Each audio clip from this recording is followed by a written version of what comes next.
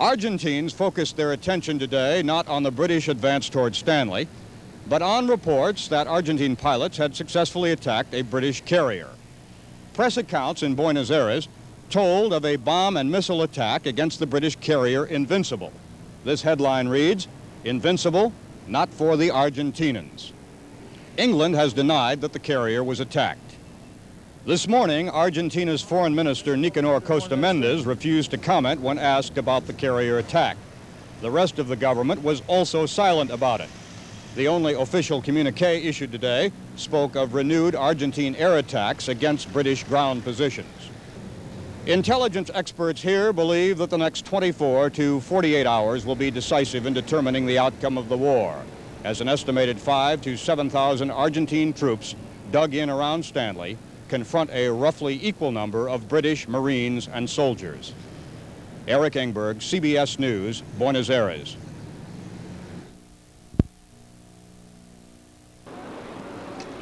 "61 more British soldiers and sailors injured near the end of the war came through the port of Montevideo today.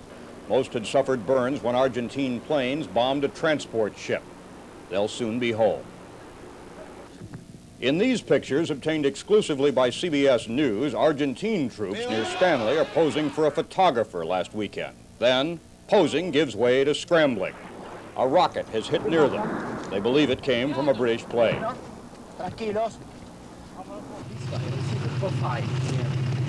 They use only this. Officials of the International Red Cross were in Stanley in the war's final days, seeking to minimize carnage among civilians. Nevertheless, this home owned by a Stanley resident was destroyed Friday, Argentina says, by fire from British ships. 2 civilians died. As the British prepared for the final assault, Argentine wounded were evacuated from Stanley. The final battleground outside the town offered little cover for troops. British artillery was effective, cratering the landscape so thoroughly that the defenders had to disperse ammunition and other supplies. This army depot fell prey to a British helicopter assault. Argentine troops at an anti-aircraft emplacement can see a British helicopter firing in the hills, but they can't hit it. The contrails are those of Harriers over Stanley. The Argentines had some air defense missiles, but not enough to win control of the air, a crucial factor in the war's outcome.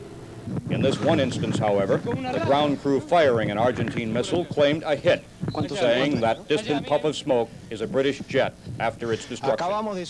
Eric Engberg, CBS News, Buenos Aires.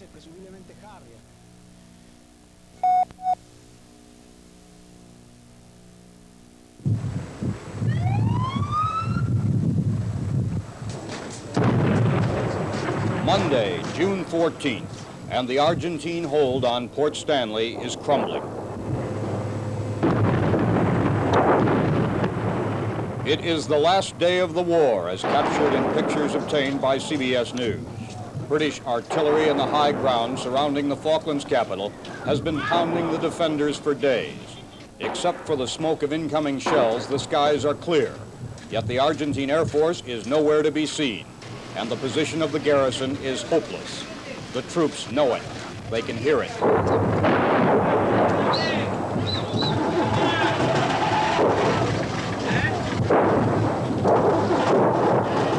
The artillery bombardment set some homes on fire.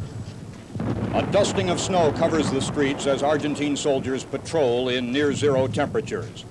According to the cameraman, some were wounded by kelpers, Falklands residents, who fired hunting rifles at them from their homes. The Argentine cameraman goes out to look for the advancing British and finds them, 2 paratroopers in a Stanley backyard.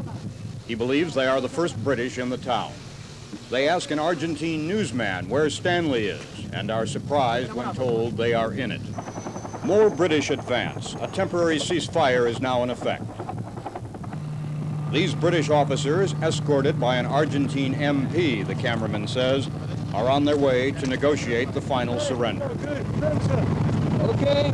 And these fighting men, 2 British on the left and 3 Argentines on the right, both groups still armed, encounter each other on a Stanley street.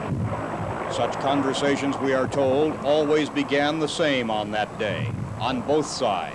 Men said, "Thank God it's over." Eric Engberg, CBS News, Buenos Aires.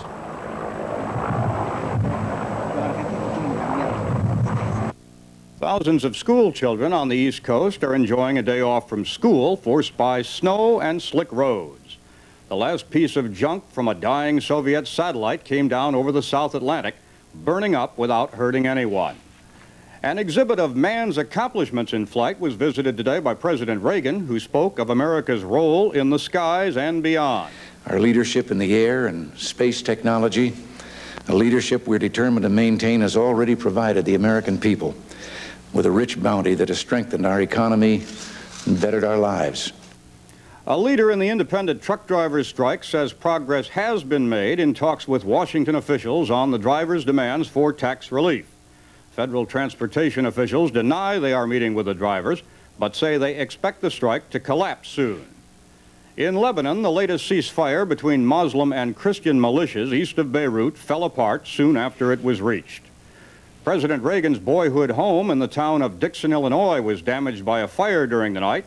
The home is now a tourist attraction. Officials blamed faulty wiring for the fire. Players now are looking for a way out in private. Congressional investigators looking into charges that dangerous chemical dumps were improperly policed will have to wait until tomorrow to learn how far the White House will go in opening up files of the Environmental Protection Agency. Snow canceled today's meeting between administration officials and the key House committee chairman. EPA Chief Ann Gorsuch faces a possible criminal prosecution for contempt of Congress if the documents are withheld. There are signs the White House, wary of possible charges of a cover-up, is now backing off earlier executive privilege claims so some files can be opened. It's hard for me to see how anybody is served by my going to jail and/or paying a fine of $1,000. The use by the EPA of 2 new paper shredding machines like these prompted one House chairman to demand that the FBI investigate whether papers under subpoena from the House had been destroyed. We think it's incumbent upon the Attorney General, since this would be a criminal action, for him to have the FBI do 2 things. Number 1, to go over there and protect the documents from the shredder in the future, and also to conduct what would be a criminal investigation as to what may have or may not have been shredded in the past. It's my understanding that the agency has always had paper shredders, as does every agency in Washington. The EPA, which said it removed the shredders after Congress complained, insisted no original documents had been destroyed. House lawyers, however, said duplicates could be just as vital to the investigation as originals. Eric Engberg, CBS News, Washington. Gorsuch, who is facing investigations from 5 congressional panels, said she had fired one of the agency's top officials. Today, that official said she can't figure out why she was singled out. Eric Engberg reports. Ending a week of silence, Rita Lavelle said she did not know why she was fired as head of the government's toxic waste cleanup program, that she did nothing wrong and will cooperate with congressional investigations. With her lawyer at her side, she denied claims from opponents that she had let politics dictate the handling of sensitive cleanup cases. As far as I'm concerned, no. And with deep knowledge of the managers that worked for me, that would never enter into their thought process as it never entered into mine.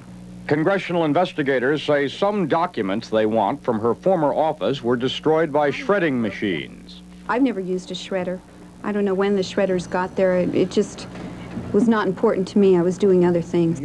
Another item Congress is demanding, her appointment calendar, Lavelle says she does have and will hand over. She said some materials, which she described as personal effects, were taken from her office by aides after her dismissal. The Reagan administration, claiming executive privilege, has refused to give Congress some records on toxic dumps. Attempts to reach a compromise, delayed by yesterday's snowstorm, resumed today in meetings between White House lawyers and House officials. The House of Representatives has to have complete access to the documents, but we, of course, would be willing to take such reasonable steps as may be necessary to protect confidentiality of sensitive documents and assure their security. Investigators say one of the first people to be called in the days ahead to testify on charges the EPA was soft on polluters will be Rita Lavelle. Eric Engberg, CBS News, Washington. John Kimbrough, John David Crow, and Jack Pardee. No Texas A&M tradition is stronger than that of the 12th man, whose name is Legion. This season began with a 1917 loss to California, and Eric Engberg reports a new tradition for the 12th man. Texas A&M Aggies on the eve of the big game, even more gung-ho than usual because of something new. Ordinary students would be on the gridiron. They had been recruited from the student body, many of them military cadets known for a do-or-die spirit. The coaches had picked 16 students to play on the kickoff suicide squad to, as they put it, sacrifice their bodies for A&M. Well, you can have a kickoff run back anytime. But I will say this, it won't be because it's lack of effort. It won't be because somebody's not going down the field getting ready to splatter somebody. I'm going to shake a man up. Hopefully I'll break a couple ribs and shake the ball loose. Ron Reynolds, an engineering student, was typical of the volunteers. Weight 180. Last played football in high school, too small to attract any college recruiters. And on the eve of the game, butterflies in his stomach. So I haven't slept good in the last week. But the 30,000 fans who turned out for the pregame rally were sure the kickoff commandos would meet the test in the opener against California.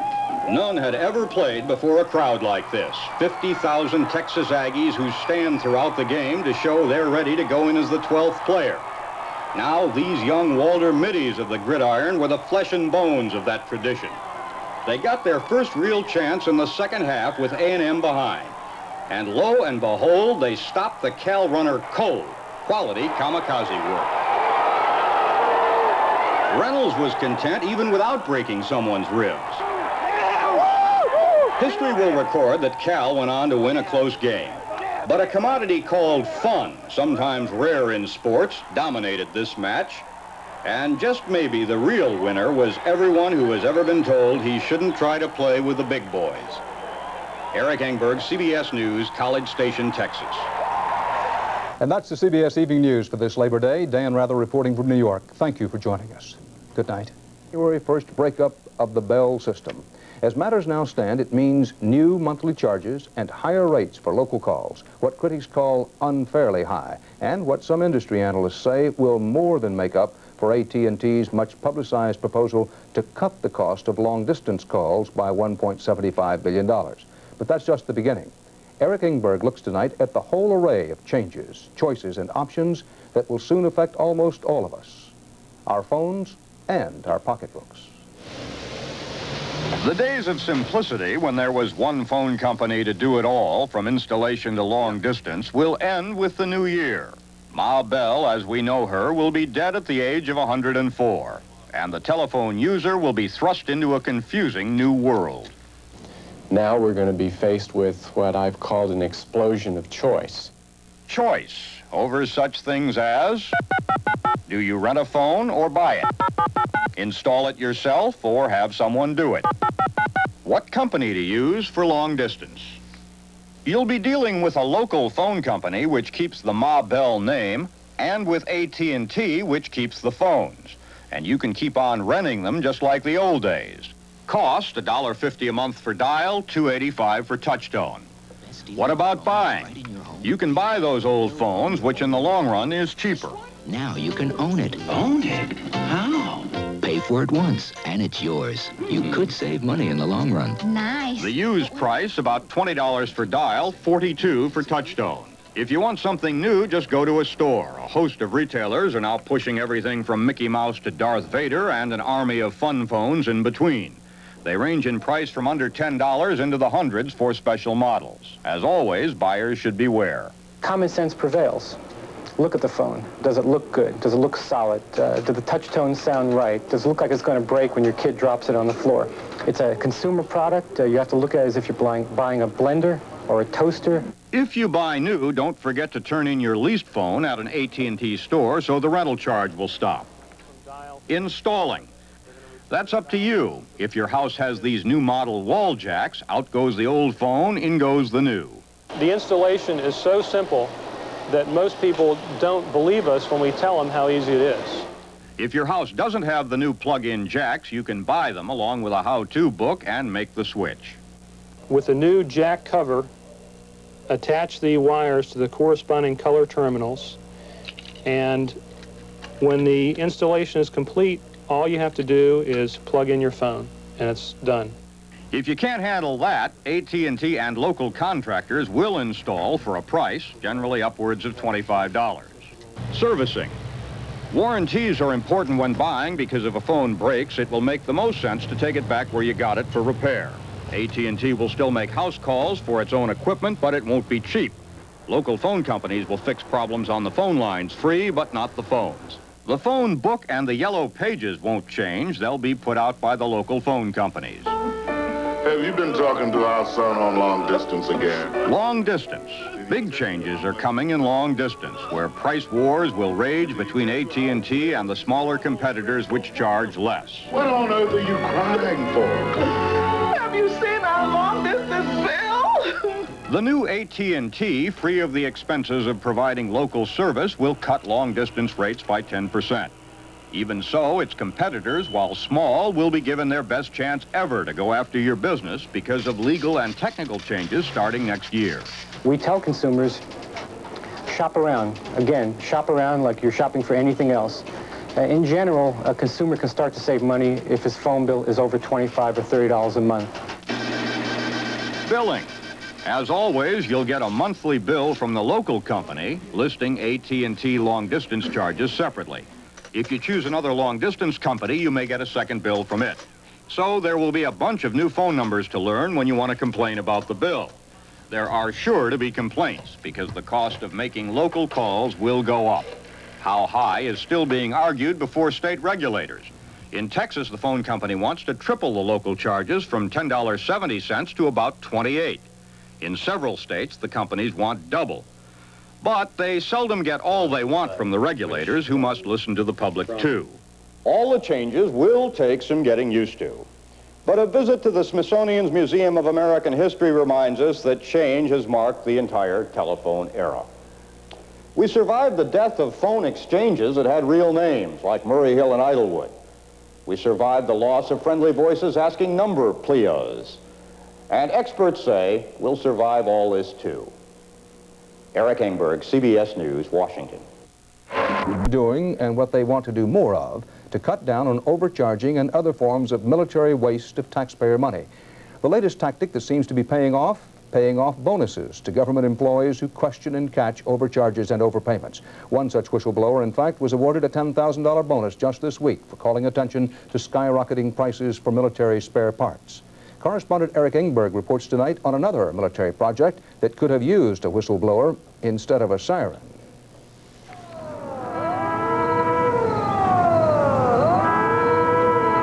The sirens warn everyone to stay clear. Moments later, detonation.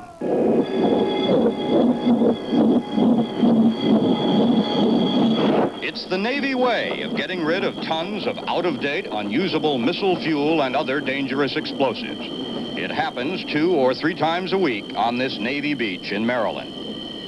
No one knows what threat the fumes and smoke pose for nearby residents, but as early as 1970, the Navy knew it was a dangerous way.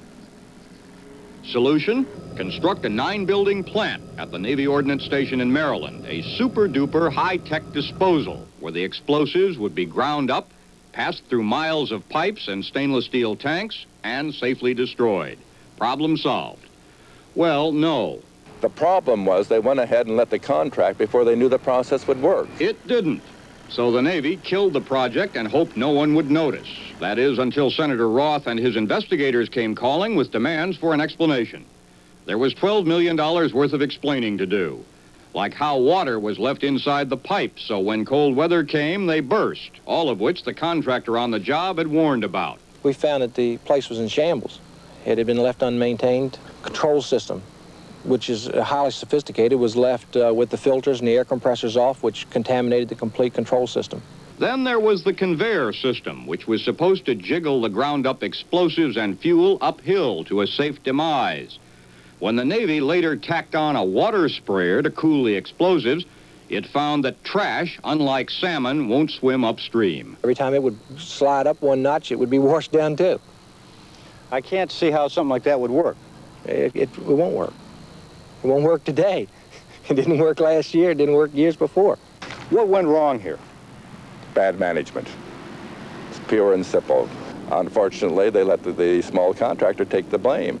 The project dragged on for 6 years, and the Navy ordered contractor Bond to make 200 changes in the plans, agreed to cover his extra costs, then reneged on the deal. Forced to eat $750,000 in losses, Bond wrote the Navy a plaintiff letter concluding, "I'm in one hell of a jam." I put my home up for collateral, took all my personal holdings, all the money I could borrow from friends, banks, and everything else, and to put into this company to keep it afloat. The Navy is sensitive about this worthless project. The Secretary of the Navy personally ordered that CBS News cameras be kept out. Senate investigators have found other lemons. We had a captain tell him, one of my investigators, if it doesn't involve $10 million, it shouldn't take 10 minutes of my time. So now what? The Navy has refused to talk to us at all about this project. It is paying a consultant $179,000 to figure out what to do with the disposal plant. And the missile-age trash? The Navy burns it on the beach every week, just as it did $12 million ago. Eric Engberg, CBS News, Indian Head, Maryland.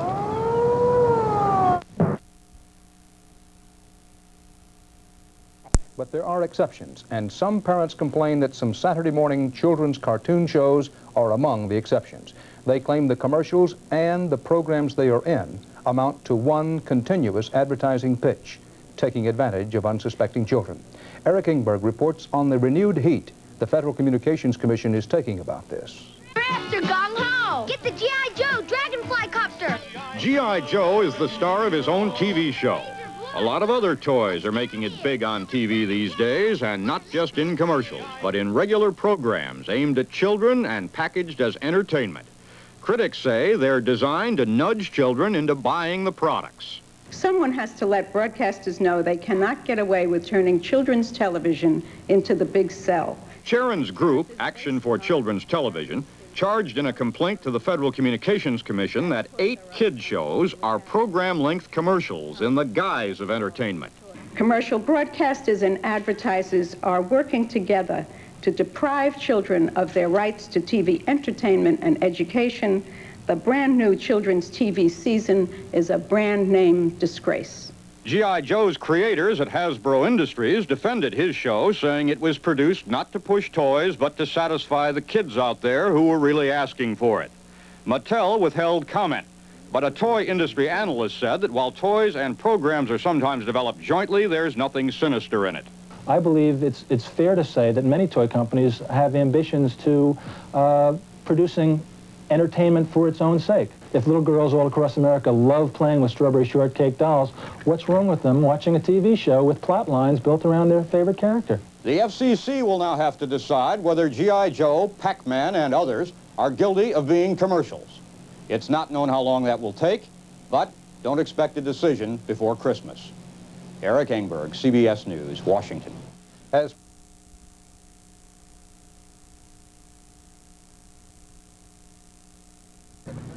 Who else but the Orioles?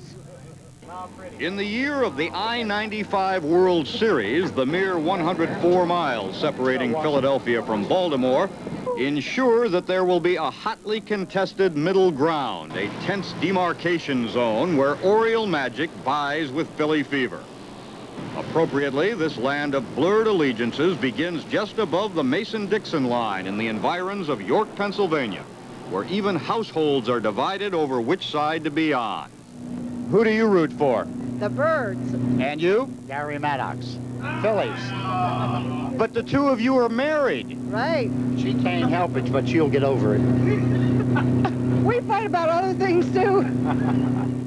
York may be in Pennsylvania, but a big part of its baseball heart belongs to Baltimore, which is closer.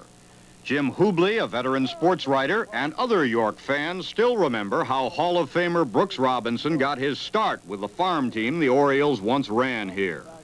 Right here, we're walking on hallowed ground, where Brooks Robinson first began to play. And you saw that? I covered the first game he played, yes. He was second base, you know. Later on, he went to third. Hubley, a Phillies fan, knows from no less an authority than his wife that the current Orioles are just as big in his town. Of course, I have my favorites. Ripken, he really produces, and I enjoy watching him. You told me he was also handsome. He is handsome. He could be my son anytime. But the Phils fans, while outnumbered, are hanging tough. Minister Ed Zeiders, determined to knock Oriole dreams into a cocked hat, even delivered a pro-Philly sermon last Sunday.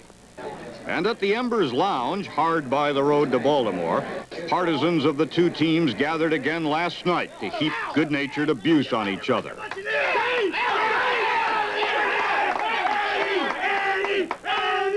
It all goes to prove that where baseball is concerned at this time of the year, there is no middle ground, even on the middle ground. Eric Engberg, CBS News, York, Pennsylvania. In that effort, they were not afraid to stand up for their country, or, no matter how difficult and slow the journey might be, to give to others that last. Korea is smaller, and partly because it is so directly threatened militarily, U.S. officials are less concerned about the protectionist trade policies there. Eric Engberg has been traveling in Korea. Hawkeye and his buddies at the 407 7th MASH got orders for home as soon as the Korean War ended, and home they went. But in the real world, 39,000 American troops are still on duty in Korea, more than in Grenada, Lebanon, and Central America put together. President Reagan will come to the demilitarized zone, the reality which shapes all U.S. policy in Korea. When you talk of world trouble spots, this is what you're talking about. Here, two armies of two sworn enemies face each other like scorpions, separated only by a narrow strip of land and a few pieces of barbed wire. On the north, the world's sixth largest military power, led by Kim Il-sung, who first invaded the South 33 years ago and has not mellowed with age.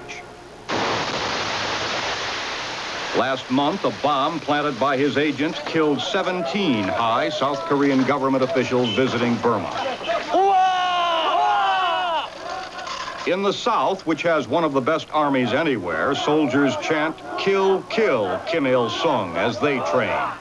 The U.S. job here is to keep both sides from starting something that could quickly explode into a great power confrontation. Even factory workers in South Korea stay close to their guns. But it's their work inside the plants that has given the country one of the world's fastest growing economies, first in heavy industry like steel and shipbuilding, and lately in such high-tech items as video recorders.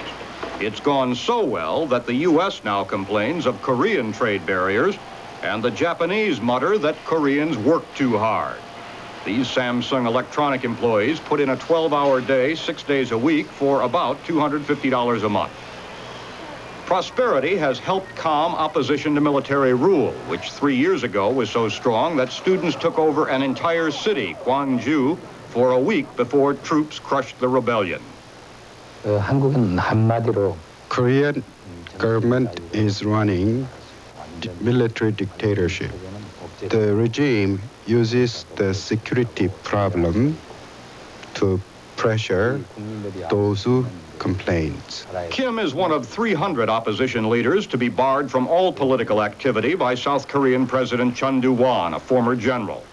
Chun has widespread support in the countryside, where farmers worry more about North Korean guns than democratic values. But there is opposition on the campuses.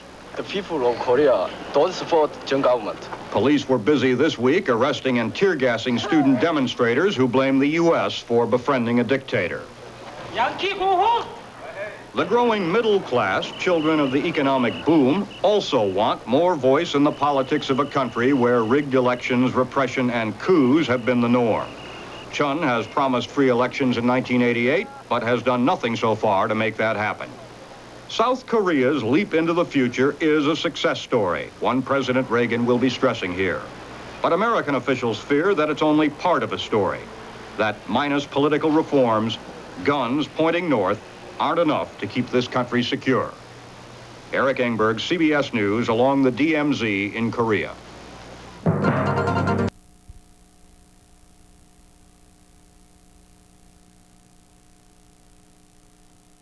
These look like pictures of American troops at the front.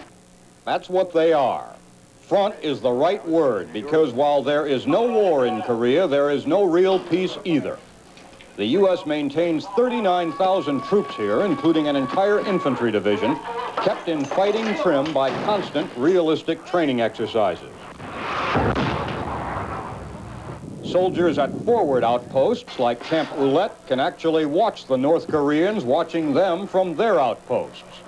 Stationed between two countries which hate each other so much they don't allow phone calls or mail to cross the border, the Americans here serve as a tripwire, reassuring the South and warning the North that any new fighting will involve the U.S. A large deterrent military power, which we have made clear will be used. The Americans are generally popular here, and the morale of U.S. troops is high. They train regularly with their South Korean counterparts to ensure close coordination, and some Koreans are even serving in American units. Americans are still on duty near Panmunjom, where the truce was negotiated and where periodic meetings to discuss violations produce only rhetoric. Here, where the hostile forces are face to face, it is almost as though time has stood still since the armistice was signed 30 years ago. Eric Engberg, CBS News, Panmunjom. And that's the news. I'm Bob Schieffer, CBS News, New York. Are demanding equal pay, which they haven't had before.